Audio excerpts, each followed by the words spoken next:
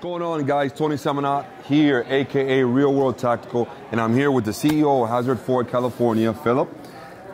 This has been the 10th year they have come to SHOT Show, and they've been in business 15 years. I'm proud to say that I've been with the company now for about 2 years now. And maybe even three. Maybe even three, yeah. Like 2.5, almost 3 years, right? Every single year they are pushing the limit, they are pushing the threshold of design, being on top of their stuff, okay? I want to show you some of the new stuff that they've just come out with this year. Remember this, guys, this is #1 quality. This is the best stuff on the market right now, and probably the best on when it comes to design work. That's why I've been with them for such a long time. Come over here. So, some of the new stuff that they've just come out with, some extra accessories to their bags, is this rail right here, where you could add any kind of accessory you want to it, magazines, so on and so forth. Yeah, we've got even a demo on the back here.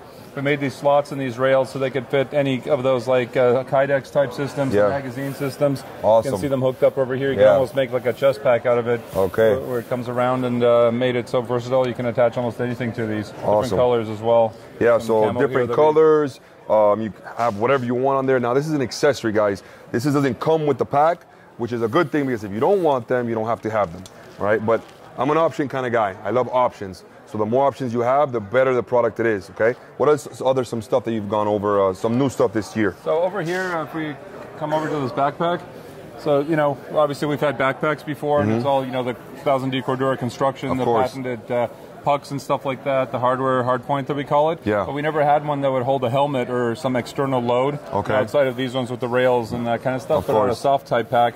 So we did this guy here. It's called the drawbridge. Okay. And the reason we called it that is because we've got this, you know, bridge kind of a section that can pull off and put a helmet or a jacket or something bigger. Okay. Then the other thing with these, typically they're like thin, just a kind of a beaver tail. Yeah. This one we actually made with a volume, so you could put stuff in there. Okay. It has an admin area. It gives you a large space for Velcro and stuff like that. The other cool thing is if you fold it all the way off, the straps that were used to lower that drawbridge part can actually come around in the front, because you've got a male and a female like that. Just the two lower ones can do that too.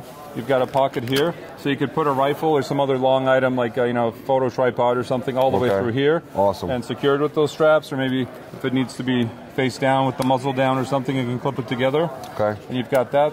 The other thing, it's a small improvements. These things typically, when they're on straps, will move around a lot and kind of float as opposed to being all sewn together. So what we did here is had a large, like, deployable piece of Velcro that when it's not being used for some kind of ID or something, actually secures this thing in place, so it's not moving all over the place. And then the straps, you know, you got the straps on top of that. Final follow-up. You know, we've got. You also have some side pockets here, as you can see, the top pocket here, and then you have the main pocket. Yeah, and the cool thing with the main pocket opening, you know, our packs typically open all the way around, which this one does as well. But we did the zippers in such a way so you can also have kind of a top load.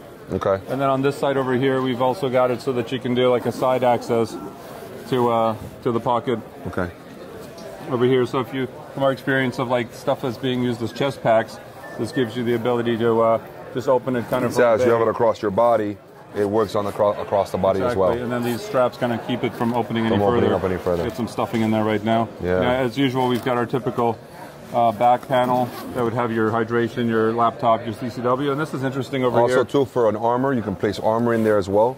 So that's right. It's big enough to fit even the biggest of like hard plates. Not even nowadays, they're making these really skinny plates that are armor. A lot of companies are making that, Defender armor, Premier armor, quite a bit of them, where they'll make the armor exactly for that right there. So you could use it as a I heard even this year at SHOT Show, there's even some that are semi-flexible, but they'll stop rifle rounds. Absolutely. Yep. The other nice thing too, I almost forgot this strap over here.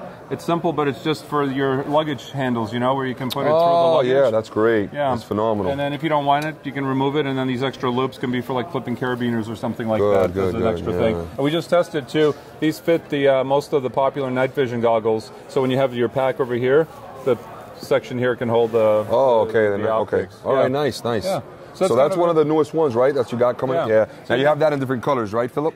Yeah, of course. We got even this gray man here, which with you the like. Gray man, I love the gray man, guys. Concealment. Yeah. It's a little bit lighter fabric. It's not as tough, but it's also less expensive and it's lighter weight. Yeah. We have a little bit less of the moly and stuff outside.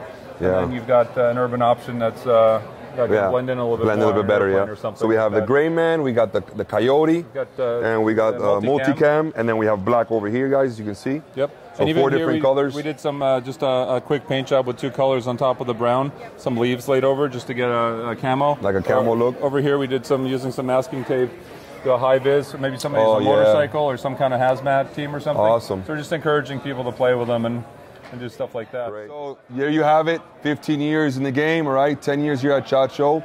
If you have a chance, stop by the booth. It'll be great to have you. Great, awesome.